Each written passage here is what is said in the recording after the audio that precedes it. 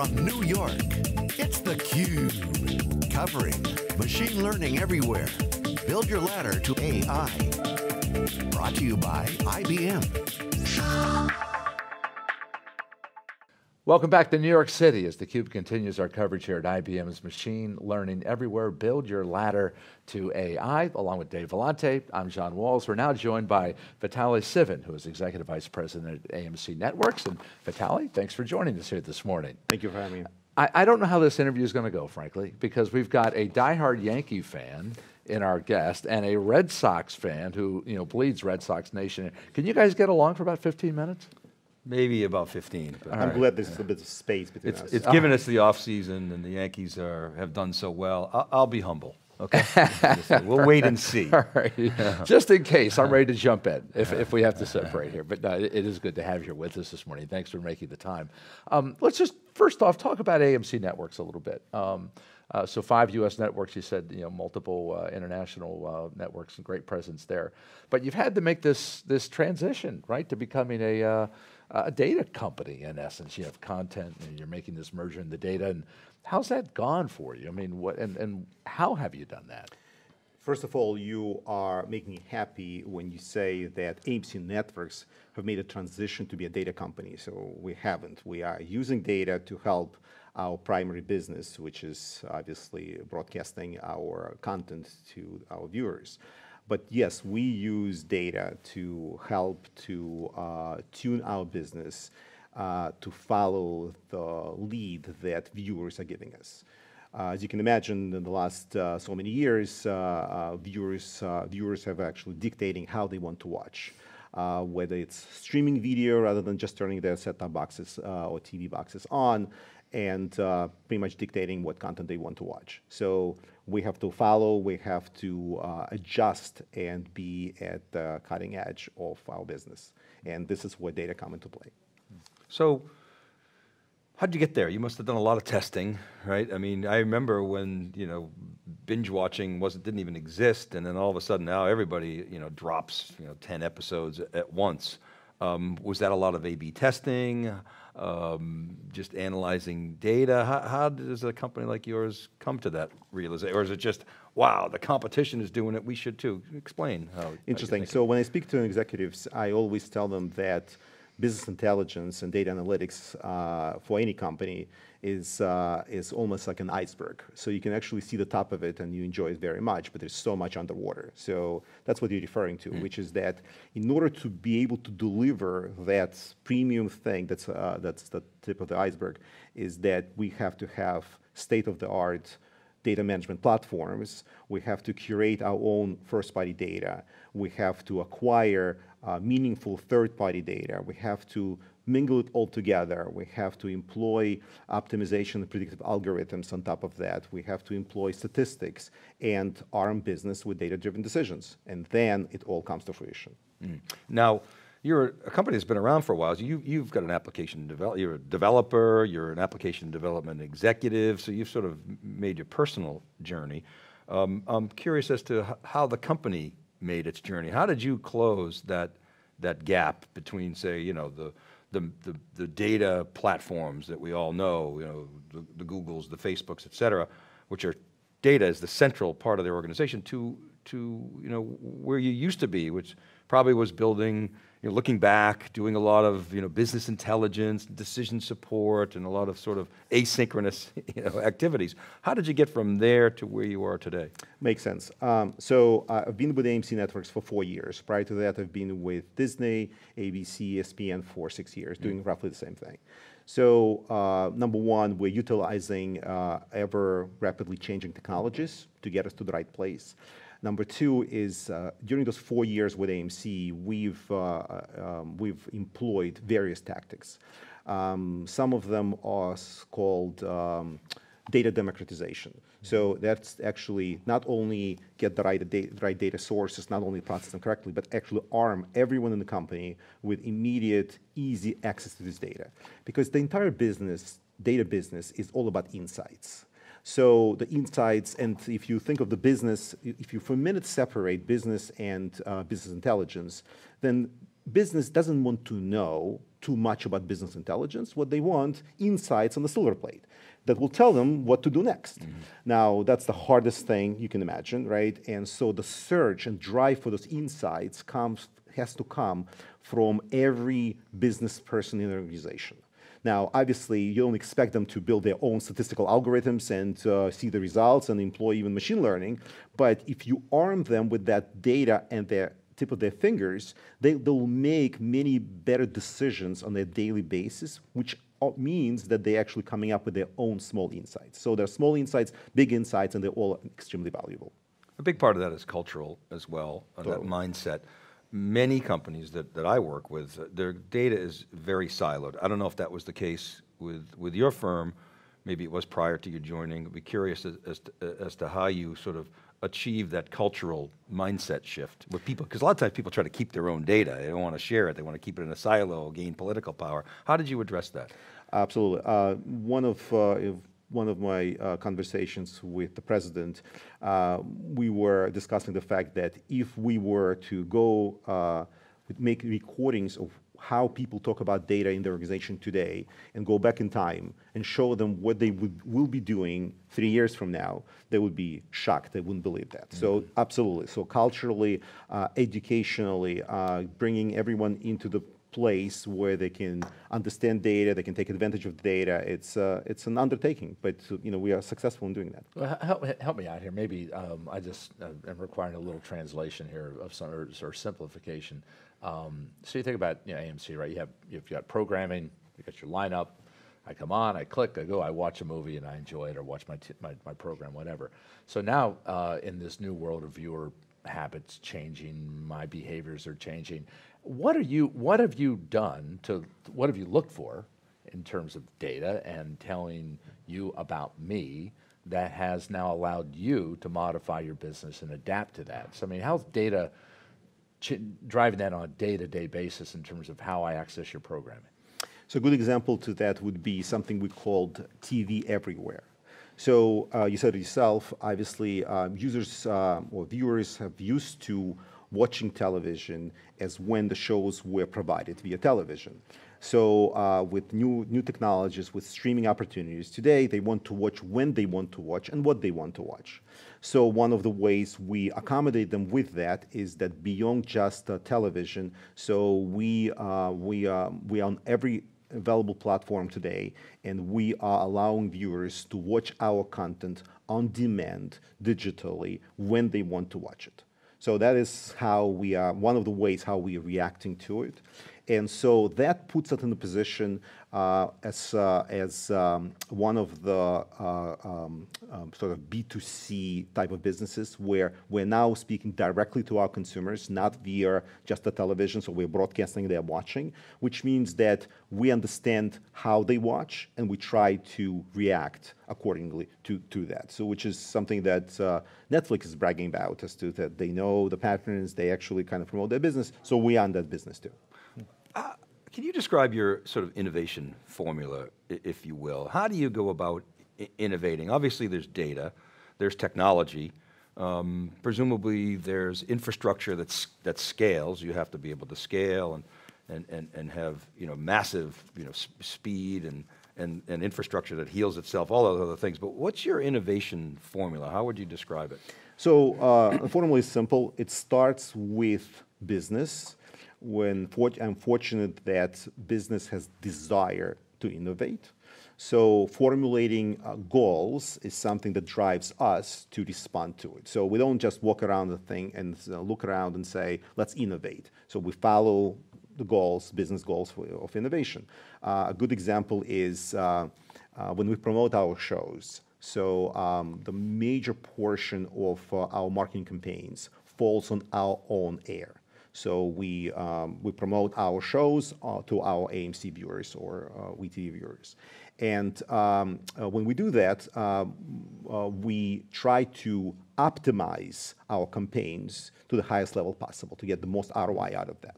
And so we've succeeded, and we managed today to get about 30% ROI on that, and either just do better with our promotional campaigns or reallocate that time for other businesses. I mean, you were saying at after the first question, or responding to the first question about, you saying, well, we're really not, we're a content company still, but and we've incorporated data, but you really are. Dave and I have talked about this a lot about, everybody's a data company now in a way, because you have to be in order, because you've got this hugely competitive landscape that you're operating in, right? In terms of getting more eyeballs. That's right. So it's got to be no longer just a part of what you do or a section of what you do. It's got to be embedded in what you do, does it not? Oh, it absolutely is. And I still think that it's a bit premature to call AMC Networks a data company, but to a degree, every company today is a data company. And with the culture change over the years, if I used to solicit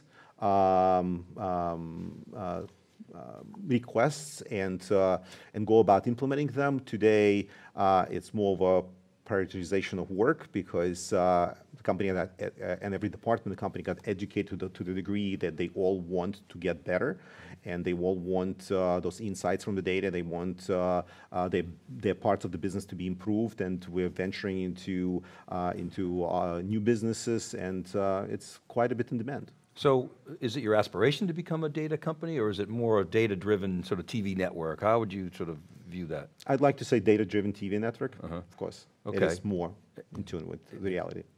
And so I want to, talk about, aligning with the business goals. That's kind of your starting point. You were talking earlier about a gut feel. We were joking about baseball. Moneyball for business. So you're a data person, so the data doesn't lie, et cetera, but insights sometimes are hard. They don't just pop out. Is that true? Do you see that changing? Is the time to insight, from insight to decision, going to compress? What do you see there? So the search for insights will never stop, right? And the more advanced we are in that journey, obviously the better we are going to be as a company. But the data business is so much depends on technologies. So that when technologies matures, and we manage to employ them on a timely basis, so we just simply get better from that. So a good example is machine learning. So there are a ton of optimization algorithms, forecasting algorithms that we put in place. So for a while, it was a pinnacle of our deliveries. Now, with machine learning maturing today, we are able, or trying, to be in tune with the audience that is changing their behavior. So the patterns that we would be looking for manually in the past, machine is now looking for those patterns. So that's the perfect example for us trying to catch up with the reality. What I'm hoping for, and that's where the future is that one day we won't be just reacting, utilizing machine learning to the changing patterns in behavior. We are actually going to be ahead of those patterns and anticipate those changes to come and react appropriately. I was going to say, yeah, what is the next step? Because you said that you are reacting. I was ahead of your question. Yeah, right, you were. And so I'm going to go ahead and re-ask it. Data guy. Yeah, but yeah, you've got to get to that next step of not just anticipating, but almost creating, right, in your way, creating new opportunities, use data to develop these insights into almost shaping viewer behavior, right? Totally. So, like I said, optimization is one avenue that we pursue and continue to pursue. Forecasting is another. But I'm talking about true predictability. I mean, something that goes beyond just to say how our show will do, even beyond, so which show would do better. Yeah, can you do that? Yeah, I mean, even to the point to say that these are the elements that have been successful for this genre and for this size of audience, and therefore, as we develop programming, whether it's in scripting, casting, whatever, I mean, take it all the way down to that micro level to developing almost these optimal programs that are going to be better received by your audience. Look, this is not a big secret. Every company that is in the content business is trying to get as many the Walking Deads as they can on their portfolio. Is there a direct path to success? Probably not. Otherwise, everyone would have been Everyone would do it, yeah, right, been doing that. right. But yeah, those are the most critical and difficult insights to get a hold of, and we're working toward that. Are you finding that your predictive capabilities are getting meaningfully better? I mean, maybe you could talk about that a little bit in terms of predicting those types of successes, or is it still a lot of trial and error? I'd like to say they are meaningfully better, but look, we do, there are obviously interesting findings. There are sometimes setbacks, and we learn from it and we move forward. Okay, as good as the weather, or better, or worse? It depends on the morning and the season. Vitaly, how have your success, or have your success measurements changed as we enter this world of digital and machine learning and artificial intelligence, and if so, how? Well, they become more and more challenging and complex.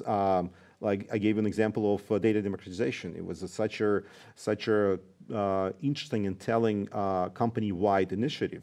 And at the time, it felt as a true achievement when everybody would get access to their data on their desktops and laptops.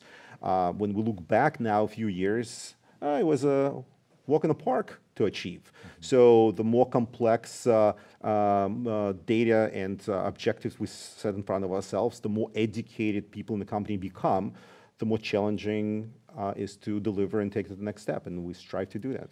I wonder if I could ask you a question from a developer's perspective. You obviously understand the developer mindset. We were talking to Dinesh earlier. He's like, yeah, you know, it's really the data scientists that are you know, loving the data, taking a bath in it, the data engineers and so forth. And I was kind of pushing on that, saying, well, but eventually the developers have to be, you know, data oriented. Data is the new development kit. What's your take? I mean, granted, the 10 million Java developers, most of them are not, you know, focused on the data per se. Will that change? Is that changing? So first of all, I want to separate the classical IT that you just referred to, which are developers. Just because this discipline has been well established, whether it's waterfall or agile, so every company has those departments and they serve companies well. Business intelligence is a different animal. So most of the work, if not all of the work that we do, is more of an R&D type of work. It is impossible to say, in 3 months, I'll arrive with the model that will transform this business. So we're driving there. Yeah. That's the major distinction between the two. Mm-hmm. So is it the right path for some of the data-oriented developers to move on from, let's say, IT disciplines and into BI disciplines? I would highly encourage that, because the job is so much more challenging, so interesting. There's very little routine, as we said. It's actually just challenge, and challenge. You know, as you look at the news the way I do, and you see that data scientist becomes the #1 desired job in America, I hope that there'll be more and more people in that space, because as every other department, we're struggling to find good people, right people for the space. And even within that space, you have, as you mentioned, data engineers, you have data scientists or statisticians, and now it's maturing to the point that you have people who are above and beyond that, those who actually can envision models, not to execute on them. Are you investigating blockchain and playing around with that at all? Is there an application in your business? It hasn't matured fully yet in our hands, but we're looking into it. I mean, the reason I ask is that it seems to me that blockchain developers are data oriented, and those two worlds, in my view, are coming together, but it's early days. Look, I mean, we are in R&D space, and like I said, we don't know exactly, we can't fully commit to a delivery, but it's always a balance between being practical and dreaming. So if I were to say, you know, let me jump into blockchain right now and be ahead of the game, maybe, but then my commitments are going to be sort of further ahead, and I'm trying to be pragmatic. Mm-hmm. Well, before we let you go, I got to give you 30 seconds on your Yankees. How do you feel about the season coming up? As for with every season, I'm super excited and can't wait until the season starts. We're always excited when pitchers and catchers show That's up. right. Well, if I were a Yankee fan, I'd be excited too, I must admit. Nobody's lost a game. That's right. All right. Vitaly, thank you for being with us here. We appreciate it, and continued success at AMC Networks. Thank you for having me. Back with more on theCUBE right after this.